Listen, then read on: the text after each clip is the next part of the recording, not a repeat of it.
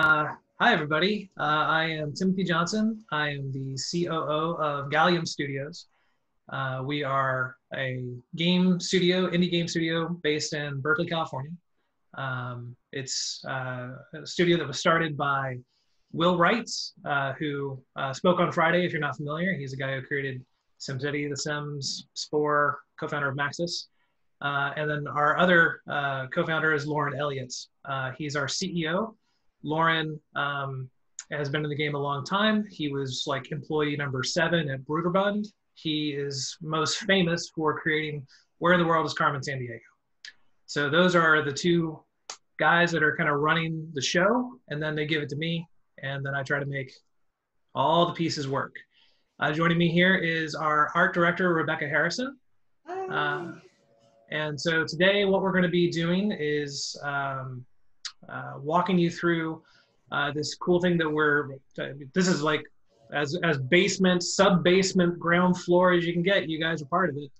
What we're calling our Gallium developer program, where it's called user-generated content, but like where you guys are at, you might as well be, employees, because we're giving you the same stuff that we're using to build the games. Let me share my screen.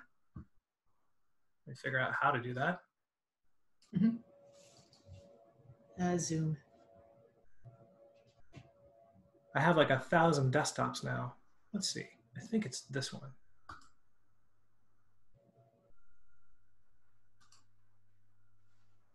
Okay, you guys see a PowerPoint kind of deal?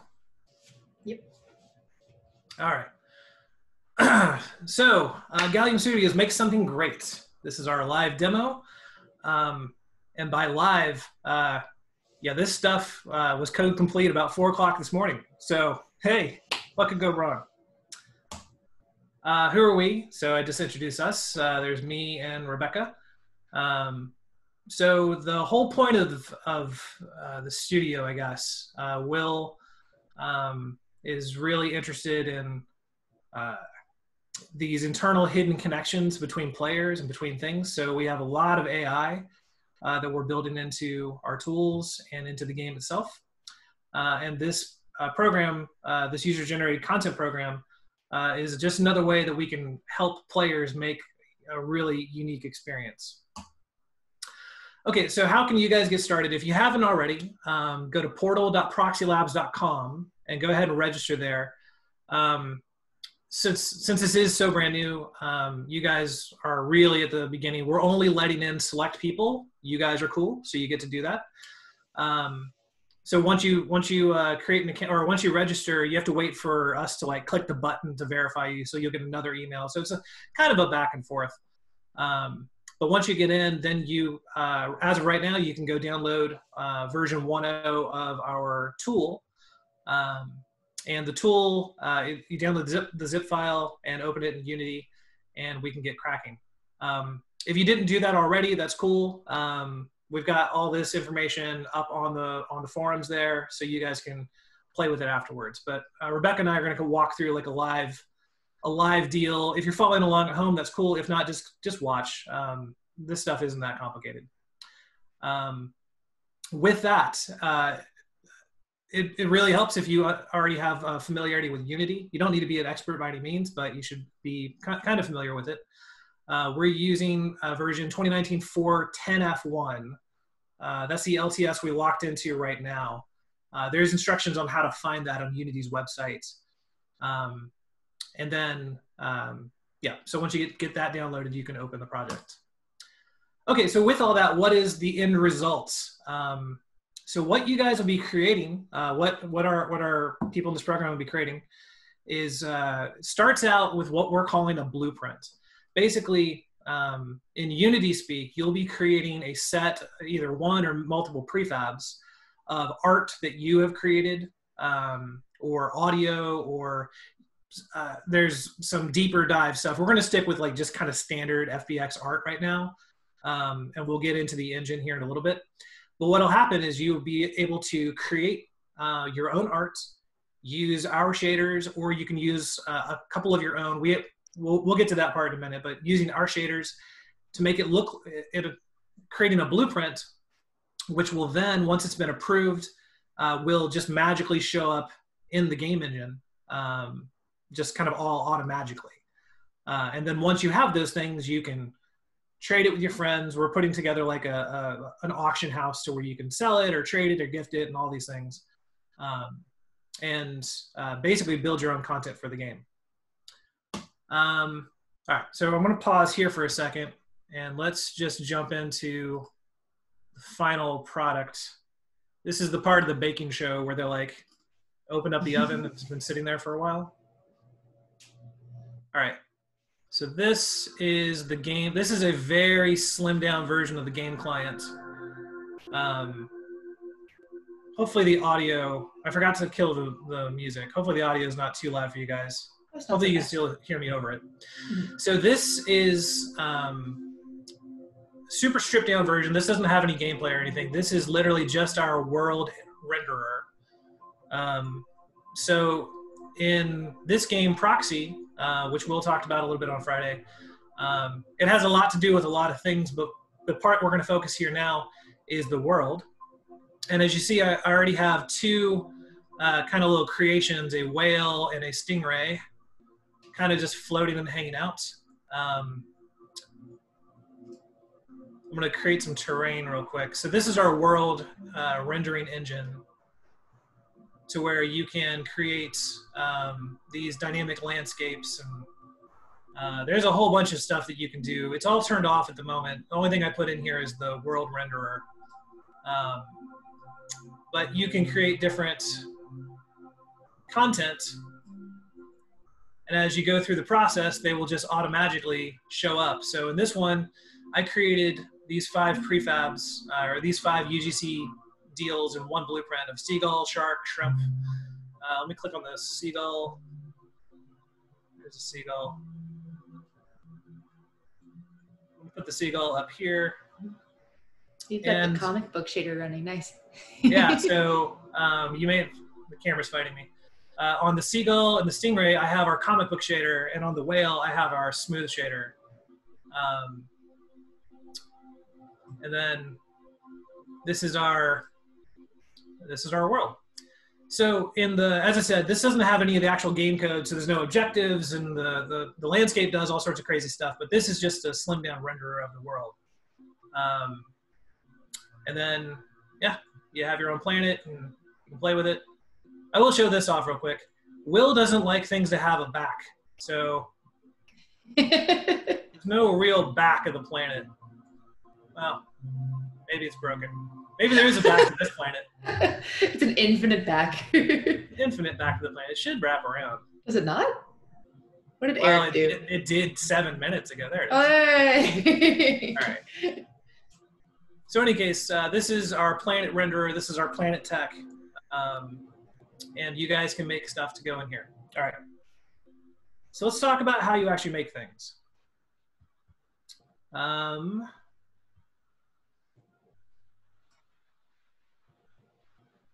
had a deal. Mm-hmm. Here it is. Okay. So I'm gonna just fire up the tool, and then I'm just gonna show you what I made, and then I'm gonna hand it over to Rebecca, and she's gonna walk us through some stuff here. Mm-hmm. So this is obviously Unity, and what I have here, if you download the zip file from the portal, we have like a sample project kind of set up for you. So what I've got here are the prefabs that I've made. So seagull, shark, shrimp, stingray. Let's grab the walrus. And so with this walrus, what I've put onto it, and Rebecca's going to go in here in a second. Right now, it has a comic book shader on it. This is we've made little applets here to where you can change. You can add multiple skins. These are just the color sets of our shaders. And it allows you to change the different colors and things like that. This is all RGB shaded, well, RGB textured. And if I run it, yay. Mm-hmm. And then over here in my color set chooser, I have 2 skins on it. So I can choose, I can just preview. And this is terrible for me because I'm colorblind, but whatever. I wasn't going to mention it. But So this panel right here, this UGC tool panel, this is the real part of it. We'll get more into this, but the UGC tool, when you've logged into the portal, you can create an API key in secret, and then you can create a blueprint. And then the blueprint, and we're going to do one of these live together here in a minute. But in this one, I called it the animals from the deep pack. I gave it a description of ocean-faring creatures. And in here, I built a seagull, a shark, a shrimp, a stingray. And then at the very end, I ran through our process here of validating, processing, building the asset bundles, and then submitting the blueprint. And what that gives us up in the portal after you've done everything, here's our Gallium portal, is that here is the blueprint, Animals from the Deep. A lot of this is not working yet, so just bear with us. But I was able to create the blueprint. Since I'm a moderator, I also approved it. And then I was able to mint. That's a fancy way to say go from blueprint to in-game. I minted one of them, and here's the complete status of that. And then here's all the different items that are part of that blueprint. So I have a stingray, a whale, a shark, a seagull, and a shrimp. And then this is like economy stuff. This is going into the game. We'll talk about that stuff later, about how much it might be worth on the open market if you wanted to trade it with another person. But that's not important now. So yeah, if I click on my blueprints, I had another one in here called Haunted Clothes, which is pretty funny. And that's still awaiting moderation. Okay. So I know I kind of hit you guys with a lot of stuff all at once. So now what I'm going to do is hand it over to Rebecca, and we're going to walk through using the tool and making something. Yeah. Alrighty. So let me share my screen. I'm going to share just my whole screen. There we go. Boink. Hopefully this goes well. All right. Can you guys see the diamond? Alrighty. Getting thumbs up from people. Cool. Awesome. Thanks, guys. All right. So I'm going to talk more about best practices. So we have a couple of Gallium shaders that we provide with the tool that are already set up, just optimized and designed to work with the general aesthetic of the games. So I'm in Blender here. You can use any 3D editing software. It's up to you. I just like Blender. Oh, go away. Go away. How do I tell it to go away? Shush, shush, shush. Are you fighting Dementors? Yeah, it says Z has entered the waiting room. I'm just going to ignore it. Okay. Maybe it'll go away. Okay, it went away. So basically, every object in the game so far is using this single 128 by 128 texture. And the reason we use this technique with the RGB alpha and black is to make sure that we're not running into any issues when, like, I want to load in your awesome like mech 3D art, but you have like 5 2K textures on it, and then the whole thing just hangs. So this is kind of like, if you really want to make sure that your objects are just designed right out of the box to work with our system, this is kind of a good way to do it. So, and we'll get into that in a second in the actual client. I'm going to take this diamond here, get into my edit mode. And it's only, I believe, yeah, this one's only about 112 faces, which is a really good place to start. I think we're going to end up capping the level of faces or tries or whatever at around 5,000. So just a thing to keep in mind if you're planning on going into Turbo Squid and grabbing a 2 million poly Hatsune Miku, it's not going to work. So let's unwrap this from the start. So I'm just going to project from view, and I'm just going to break it. Okay, so now the whole thing is broken. And I've created a little sort of shader over here that is designed to let me see properly the colors of everything. It basically is taking into account the the alpha and just making that white. So if I were to move this to the white area, it looks white, red, green, blue, and where am I? I've lost everything. Black. Okay. So let's head into orthographic mode, go to the front, and I'm just gonna start by grabbing the little sparkles, project from view again, make them a little bigger. And what I like to do, I like to just kind of, let's get into face mode so I can grab them in here, kind of just make them nicely overlap the areas where we start to get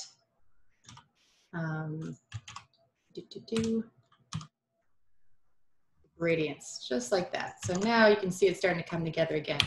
And let's grab the full diamond, project from view again, and I'm gonna let it overlap kind of right over here. But what I also like to do, I just find this gives a really nice effect, is I'll grab some of the faces that I want to be a little darker.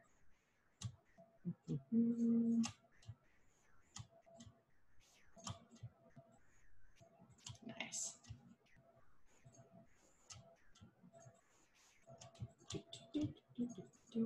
3D art, you know how it is, but this is much better than doing it the regular way. Okay, nice. And so we pretty much got the same thing again. And obviously it's a little bit less refined than what I had originally, but I think it's a pretty good place to start. So the thing to remember if you're going to be using Blender is that, oh, hello Zoom again. Nice to see you. Is that in Unity, Y is up, but in Blender, Z is up. I know in Maya it's different, but one thing you just need to watch out for if you're going to be exporting out of Blender is you want to set it, go like RX -90 to rotate it -90 degrees, so it's in the X-axis, so it's aligned with the Y axis, and you can lock in the transforms with Control A, location, rotation, and scale. And so now you can see we're all zeroed out. You can rotate it back. Nope. Rotate it back. There we go. Wait. Yeah, no, we're okay. Cool. Yes, that number looks accurate. Okay, yeah, I goofed up earlier. Okay, so what we can do is we can grab this, go to our export, FBX, and so I'm gonna put it into, I believe I just made a nice little siege file. There we go. It's got my other gemstone from before, but I'll make a new one. So I like to make sure I have other and mesh, so you can just shift click these two and selected objects only. Otherwise you'll get all of your objects. But if you know Blender, you probably know what it is already. I'm just gonna call it SiegeCon Demo Gem. Export FBX. Nice. So that will have appeared right there in my folder. So now I'm gonna head into Unity. I'm just gonna double check that everybody can see this before I start talking about Unity.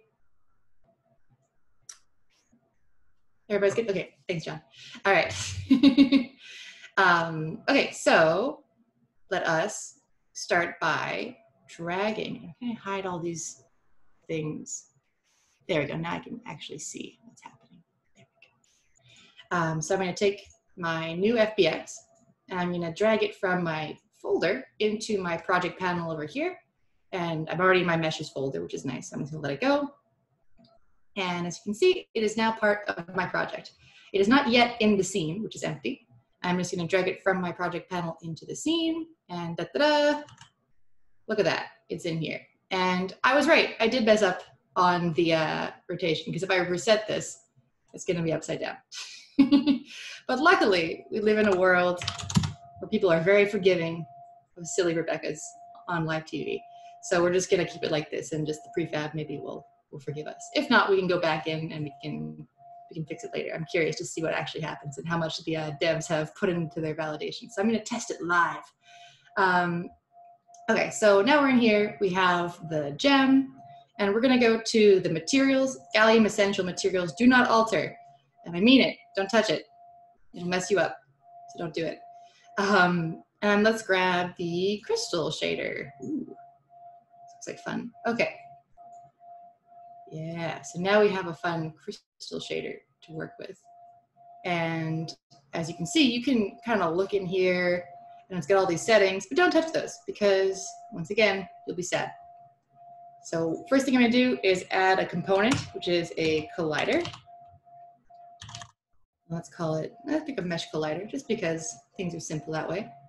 And then let's add a new script, which is contained in the project, which is the color set controller. Okay, so now we have what we need to have a functioning game object. So we have, the filter, the renderer, the collider, and now this color set controller. So it wants a couple things before we start. We give it a list of 1 materials. So it wants a renderer, which is just the renderer that is on the object already. So we just drag that in. The material is this material, so I just drag that in. Or whatever material, because you can make your own if you want, just be aware these ones will run the smoothest. And then what I want to do is add a skin. So I go to skins, and right off the hop, it gives me this red, green, blue, black, white. So you can kind of see what part is there. So I want the green to be kind of a nice bluey white. The blue will be nice, brilliant blue.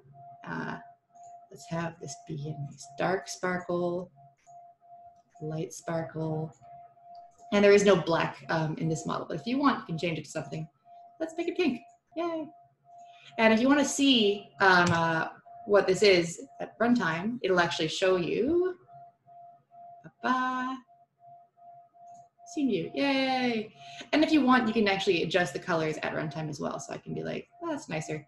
But bear in mind, because Unity is this way, it doesn't save this stuff at runtime. So you'll have to right click this, copy component, leave play mode, and then paste the component values in there. So now it's fixed itself.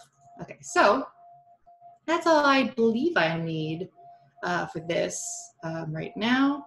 And so what I'm gonna do is open my prefabs folder, and I'm gonna drag it from the hierarchy in the scene back into the project panel, and boom, it's gonna ask me, do you wanna make an original prefab? Yes. Okay, and interesting. Yeah, well, you know what, I'm just gonna fix it, 1 second.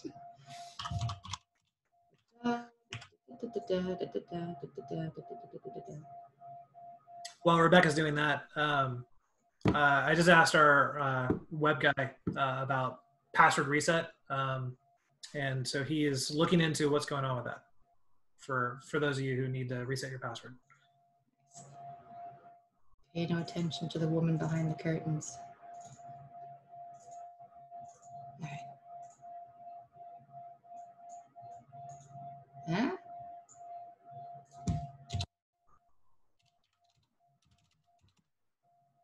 All right, so that should have fixed it. What is happening? Oh, that's okay. You're doing it fast live. That's cool. Okay, cool. So that's that now. We'll see how that goes. And what you can also do is you can grab your prefabs and put them in here in our UGC tool. And the way you get that is up here, you'll have a little thing called the Gallium tools. You just open that up, click this, and it'll just give you an undocked version, and you can just put it wherever you want. It's just panels. And then from scene, well, when you're not playing the game, you press test prefabs in world. And then from the tool, you can see, just give it a second. Stuff like, all right, so it's a little bit too small probably, or it's probably just upside down realistically. Good. Yeah, no? Let's see if you probably just need to scale it up. Yeah, add a little bit of mesh. Which may or may not work at runtime. You may need to stop and start it again. Yeah, I feel like it's probably in here. It's 100. It's just too small. Nope, that should have done it. Let's try that one more time. Yeah, so what happens when you click the test prefabs in world, we ship the same world engine code in this tool. Once again, totally stripped down. It doesn't allow you to do any of the cool edits and transformations and things like that. But it will allow you to see, okay, is this thing sized appropriately? How does it look just on a standard world with a standard terrain? There we go. I think actually, Rebecca, usually the vegetation starts to build. There it is. And this is a This nice little. gives you just kind of a quick preview of like, okay, well, what would this look like, in the world, in the final version of the world. Exactly. Um, That's still in there. There we go. Nice. And so that's probably a nice size for it. Perfecto. And then I just need to go in here to my prefabs. If I set this back to that, does that actually work? Thanks, Ryan. We think it's cool too. Thank you. I figured out how I can look at your screen and chat at the same time. I feel pretty Nice. proud of myself right now. You should feel proud of yourself. All right, so maybe that'll work. All right, we're just gonna assume that it worked. So that was good, and that looked great. And we have the correct size, which we set in the mesh itself. It's got a scale factor, and it looked like coming out of Blender, it looked like 1,000 was a good one for us today. And so now we're gonna go into this section over here, which is the actual UGC tool. So I have an API key in secret, which I got from the website, and there's a tutorial about that. Don't bother stealing this because by the time you do, we'll have changed mine, so ha ha ha ha. You have to get your own. But yeah, so we're just gonna start a new blueprint. So let's call this Siege Gem, the shiniest.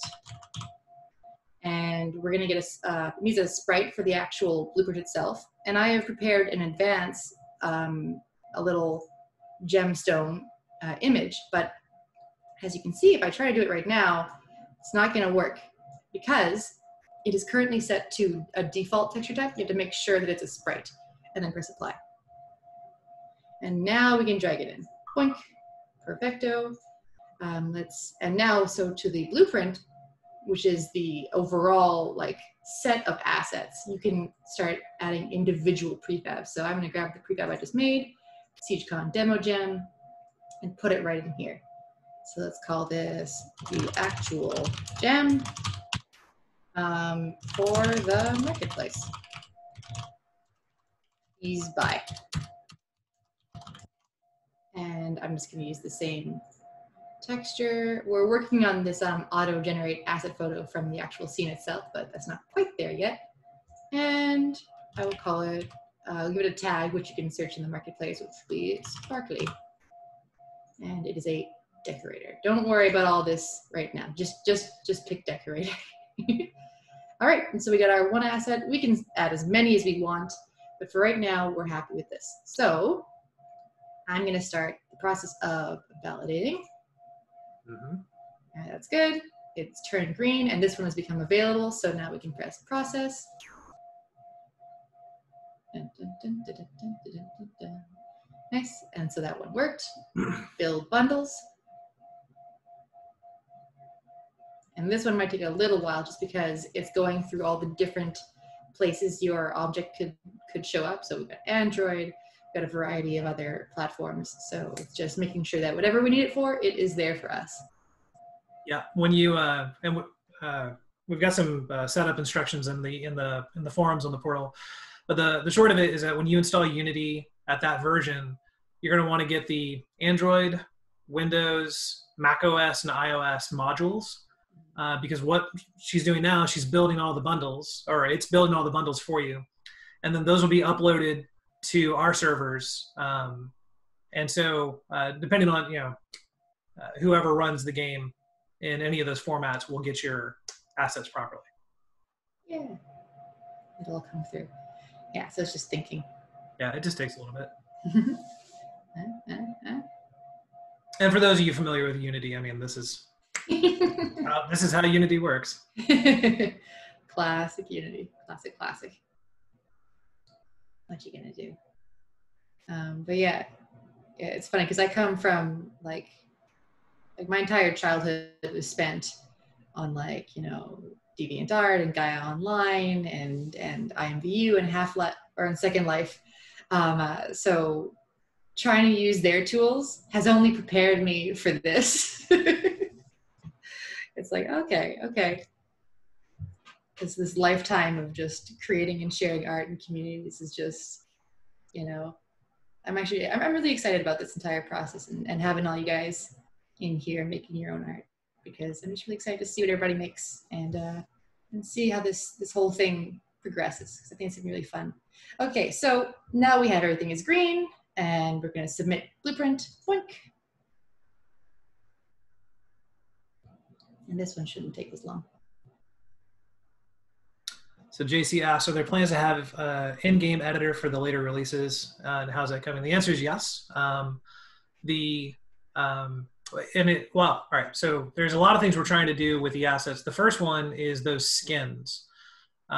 If you're using our shaders, then at runtime we should we're putting together a thing like, so you could potentially go and get this gemstone of Rebecca's fired up in the game, and then in game add new colorations using an in-game version of what that editor is, and then letting that creating that as like a new coloration. So you could do it for gem, whatever asset it is. Now you guys don't have to use our shader. You can use your own shader that you've written. There are some limits to it. The first one, very bare minimum, is it has to be a universal render pipeline shader. Otherwise, it's not going to work. But from there, it's going to be too hard for us to expose your shader values and things like that. So, so the short answer is yes. People will be able to modify things within the game, but it will be limited to if those things are modifiable. Mm-hmm. Yes. And also another side point is, like, on your prefabs, if you try to put your own scripts on it, those will just get ripped out in this process. So be aware. Yeah, so if you use Unity stuff like animation, like the Unity animation controller and things like that, those should all be fine. We are going to, all right, so when Rebecca was going through validating and processing the assets, what the tool is doing is it's looking to see if everything's set up correctly, and it's also looking for things that might be wrong. Like if you added just any scripts you wanted, it's going to kick those off, because all that's going to do is throw errors when it gets into the game, because those things don't exist in the game code. Mm-hmm. And then other things where try counts, poly counts, texture sizes, all those things it's checking for. But when it comes to audio, we're going to have so you can use Unity Audio. We are going to be putting anything that has audio on it will automatically get our scripts on it, so that we can dovetail it, or we can mute it, or make it work the way we want to in the world, as opposed to it just being some sort of annoying, looping, cackling, horrific monstrosity that you bomb someone with. Just like the days of MySpace. The dancing Jesus. All right, so we've created blueprint successfully created. So now we can check the status of our blueprint in the Gallium portal website. Cool. Thank you, tool. You've done great. You can go to bed now. Let's go to the portal, which you guys have open perhaps, and it's portal.proxylabs.com if you haven't. And so at the top here, I have more buttons than you do, haha. But you should probably have a blueprints button here. I can go in there, and look at that. I have my other one, which we tested with, and now we have the shiniest of diamonds. It's awaiting moderation still, because Timothy's got to do that. But I can look at the details, and so basically, there's no data available for this one just yet. But for my other one, which we did approve, see all sorts of stuff. Yeah, so the status is complete, when it was completed, the number of minting orders, and the actual object as it appears in the game. And so the way I got this to happen was I minted this blueprint, so I'm going to try it again, and I can mint English sparkles. Number one. Yep. Confirm.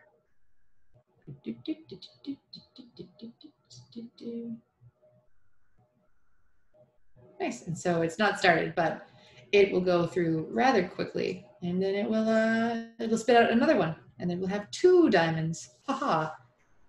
Yeah, this one doesn't update automatically. You'll have to refresh the page. Oh. Oh, look at that. That was fast. Okay. Yeah, so now we have 2. Nice. Lovely. And then presumably at some point it will... Ooh, a new registration. Hello. it will start to appear in the inventory as well. I'm curious. Yeah, there's I'm caching your old inventory for 3 minutes, so you won't see it for 3 minutes. Oh, okay, that makes sense. Alrighty, but yeah, that's pretty much the whole process. Yeah, so let's talk about that for a second. So the idea behind the blueprints is that, and that it has to be moderated, is that the blueprints are immutable. So when you create one, so let's say that you wanted to create, a gem pack where you're making diamonds and rubies and sapphires and all sorts of color variations and things like that. The idea is that once you've submitted it to the site, we kick off some automatic moderation stuff that we're trying to catch so we don't have to have a human approve it every time.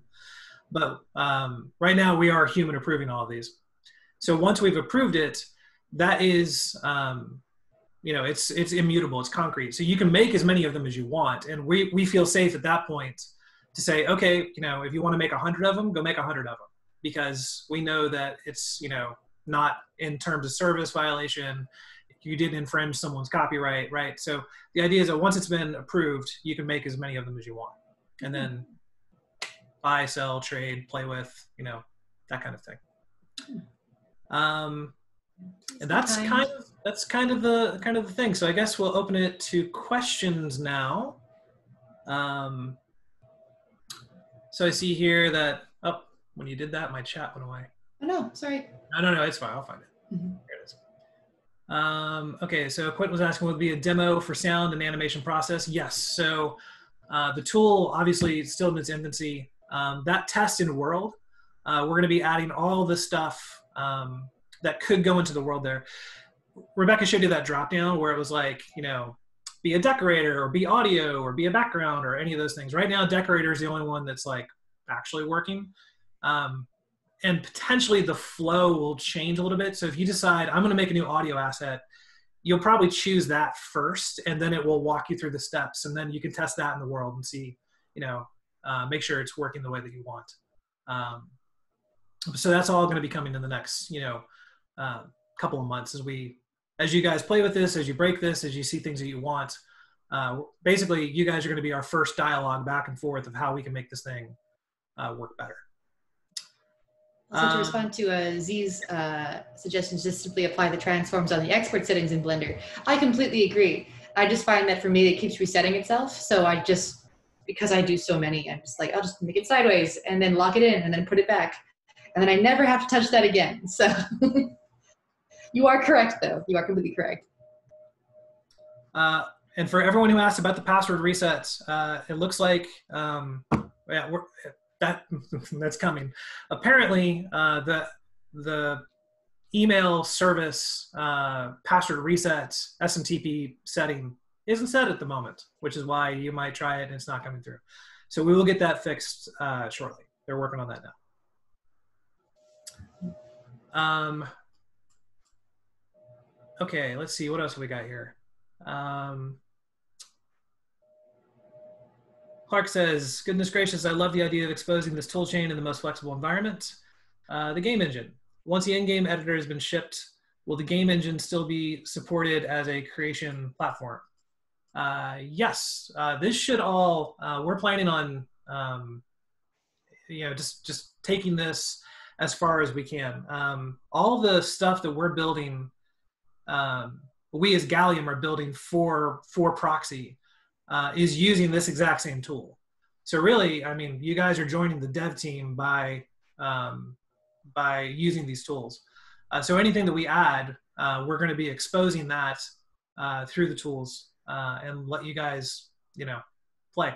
It's going to get a little bit more complicated once we get as I said, in that when I fired up the client, that was completely stripped down to just be the world engine. We have a lot of stuff that goes on top of it for Proxy because Proxy is a machine learning robot. So, that's going to be on top of it. But at least all your stuff will look good.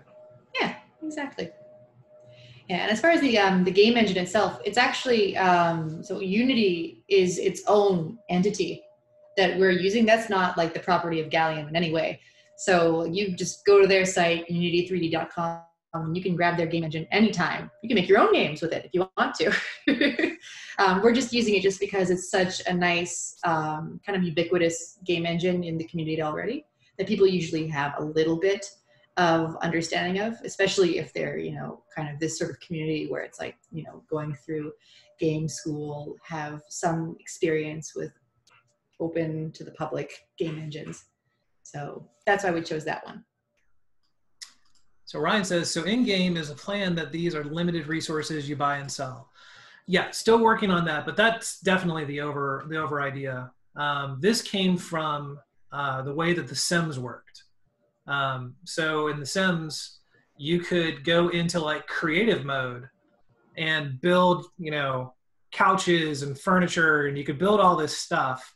But if you actually wanted to then pull it into the game at game time, you had to spend in-game currency to bring it in. So that's kind of the genesis of this idea, is that you as creators can build as many things as you want and upload as many blueprints as you want, but turning them into actual game assets, there will be a cost, but then you can sell them and trade them and do all sorts of stuff with the in-game currency. Yeah, and to respond to Nicholas's question, is knowledge of 3D modeling a prerequisite for playing the game? Absolutely not. Absolutely not. This is sort of like a meta game for those who are really interested in like really being a part of like the process. So there are certain like how do I describe it? Like you could just play the game and you could never touch the marketplace if you don't want to. But if you really want to go whole ham and make your island and world as cool as it can be, you can probably, buy some of the objects off the marketplace, really earn your place that way. Or you could take this approach if you do have the skills and kind of start your own little empire. And so it's just another level of depth that you definitely have access to if you have 3D modeling skills, but it is by no means a prerequisite. Yeah, that's right. So the game, Proxy specifically, is about memories. And it's about how those memories are associated with each other, how they're associated with other things. Not to get too deep into it, but like a memory is intangible. So we try to then bolt all these tangibles onto it, like a photograph or a 3D object or an audio sound or things like that. And so we're building, and Rebecca is the art director. We've got hundreds and hundreds and hundreds of things that we're building that will be available in the game. But we know that the dog that we model isn't necessarily going to be the one that you want. So instead of trying to anticipate and build the content treadmill of us every month putting out a new pack of assets or whatever, which we're going to do no matter what, it was like, hey, why don't we also open that up for content creators to come in and say, well, I'm going to create the best pit bull ever, or I'm going to go create the best German Shepherd ever, because you can just make it for yourself and don't share it with anybody, or you can say, maybe other people want pit bulls, and then make a little storefront, sell pit bulls. Yeah, exactly. And then in the forum, there's definitely a place already for you to like start your own little store. And Quentin mentions like making an Excalibur, so there can only be one. It's like that's exactly the idea. It's like if you want to mint one Excalibur, there will only be one Excalibur, and you can set the price to be whatever you want it to be. And let's say you've been doing this for a while, you're a pretty recognizable name, that Excalibur will be worth quite a bit, and it can kind of add to your mystique and persona. So that's the idea. Right. And none of that has anything to do with how the game is played. This is just a nice, fun side thing of like, wouldn't it be cool? And we've got guest artists already like lined up, like notable people who are going to be jumping in. I might as well just say it. Ocean Quigley, he was a guy who was the creative director and the art director on all the SimCities. I know he's already going to be making some stuff. And then Will, Will's kind of famous, and Will has a lot of famous friends. So he's already kind of roping them into making some stuff too. But yeah, one Excalibur, there it is. Crushing it. Yeah, go noobs. Power to you. Because that's exactly what we wanted to do with all these sort of pre-made materials and all these skins, is like, it doesn't matter if you've been making 3D art for decades, or if this is like day one for you. You can go in and you can start with just setting the skin colors, and you can just say, I want, a red diamond, and you can just do things that way, So we want to have definitely kind of like open arms in terms of this tool. Because that's I think ultimately Will's vision for this. It's like, he's always been about community and kind of the game above the game. You know what I mean? So definitely noobs are completely welcome. Okay. Are there any other questions about what we're doing, what this is? When it comes to support, we're gonna try to get that email password reset bug fixed. They're working on it right now, so hopefully that'll be in a couple hours. We can get that fixed, and you guys can get in there. See, Ryan asks, how would ownership of your creation work, or is that TBD? That's a great one. So the creation, the blueprint is where this thing comes from. That's tied to your account. So if you create Excalibur, that blueprint is yours, unless, and not to get too deep into it, you could actually sell or gift that blueprint to somebody else if you really wanted to. But let's say you wanted to make some sort of like super rare object, I'm not sure where these might fit in, but like, I don't know, maybe it was a SiegeCon 2020 where someone made like the SiegeCon 2020 Excalibur, and they decided to only make 5 of them, right? So they made one blueprint and they minted 5 of them. So the ownership and the chain of ownership, that's all tracked, so that it can always go back to the source originator. So if I go in my game, let's say you gifted it to me, I would actually see, when I click on the details of Excalibur, it was created by Ryan, and then I could click on that, and it will go to Ryan's little profile page in our system. And so, but then I gift it to Rebecca. Now I don't have it anymore. Mm-hmm. Same deal. Rebecca owns it, or she's the owner of that Excalibur. But by looking at it, it would always say created by Ryan, because these objects are immutable. Mm-hmm. Yeah. And the question, I believe, by JC, where on the developer portal will be the best place to ask for additional guidance on creation outside of the proposed material? So yeah, just the UGC general chat. I'm going to try and be in there as much as possible. Just start your own little topic and ask your questions, and then the community can reply, or I can reply, and it'll be fun. So I don't think I actually answered JC's question. I think he's talking more like the legal rights to it. Oh, I see. So yeah, at the moment, and I'll have to get back to you, because we're still crafting like our lawyers are crafting like the UGC terms of service. So at the moment, like I think TBD, let me get back to you on that one. I think if you're going to submit it to play in our game, we may ask that one stay in our game, but I will get back to you. I'll put a message up in the forum talking about it. I don't think Will especially cares. I mean, this is your stuff. So if you, and how would I even know? So if you use the same Excalibur model in a different game, I think that's probably going to be fine. Don't quote me completely, but I will fight for that to be fine. How about that? Nice. Let's see, you got a few more minutes here. So it says, does it keep only the original creator's information, or will it have a blockchain-esque history of custody? Yeah, we're trying to go for like a history of custody deal. Still TBD, like we just kind of stood it up, and I've only traded one asset so far, and the asset trading broke. So TBD. I'm not sure if I actually want the chain of custody, but it would be cool to have the chain of custody. So stay tuned on that one. We'll see what we can come up with. In terms of Rebecca Quinton said something about a face limit. So face is an unlimited. Is there a file size limit?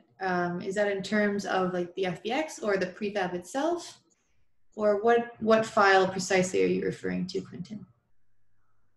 Furthering Ryan's question, I'm just to see how that translates to pay. Quentin's probably talking about like maybe the megabyte size of the PNG that goes associated with it. Okay. Is there a file size limit? Yes, there is. What is that limit? That's if Zach is in the chat, that's going to be Zach's problem. He's the one who enforces the limits on the tool.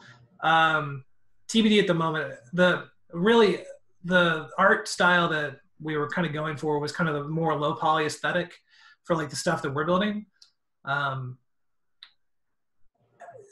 We need to be careful to make sure that someone doesn't make, a magic sphere with a 100 meg texture attached to it or something, to where if they put it in the game, it'll crash.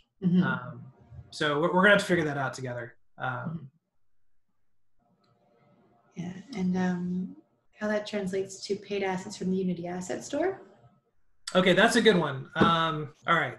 So when it comes to what you've uploaded as UGC to our game, and that's also why right now it's a valid email. We need a valid email address from you because we need to be able to come and find you if we have like an issue. Copyright infringement and stealing people's assets. Like if you go to TurboSquid and just download some stuff and then upload the UGC. So the terms of service state that you own the rights to whatever you're sending up. I think that's where that question was going to. But yeah, it starts with you need to own the rights before anything else. We're hand verifying these things, and we're also running machine learning through Amazon to try to help speed up the approval process. But yeah, if it's like something you download and you don't have the rights to and you upload, then we're going to have to take it down. And then I believe includes paid assets, because I believe that the Unity Asset Store is still just licensing, and I don't think their license would include to us.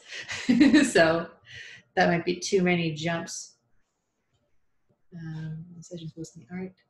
Oh, good. Zach's in the chat. He's answering questions in there too. Oh, nice. Okay, so I think we've kind of hit the end of our hour. I really appreciate all of you joining us for this, and this is super new for all of us. I appreciate anyone, the warts and all of this, and bugs and things like that. We may have to destroy your blueprints 4 or 5 times before we actually get things running. But yeah, if you have questions, the portal is a great place to talk to each other, talk to us. We will answer as much as we can. We're planning on doing some YouTube streams like every couple of weeks, where Lauren, Will, Rebecca, other people may answer the top questions that are coming in from the forum and things like that. On what YouTube channel? We have a Gallium Studios YouTube channel that I've never clicked on the link. I don't know where it is. But I think if you just search for Gallium Studios, we just set it up. So hopefully, it probably has no videos or anything yet. But yeah, check the portal, galliumstudios.com. We'll put all that information up there as well. There are currently already Gallium Studios out there on YouTube, and we are not those ones. Oh, all right. Well, then just go to galliumstudios.com. We'll put the links up there. The galliumstudios.com is going to be revved, I think, tomorrow. We're going to put up another one, another version of it. So, okay. Well, thank you guys very much. This was fun, and look forward to seeing you guys in the portal. Awesome. See you guys soon. So, Wes, I'll let you take it from here. I mean, that's pretty much it. I'm going to stop the recording. Everybody have a great siege, and thank you for joining us. All righty. Bye-bye. Bye, guys.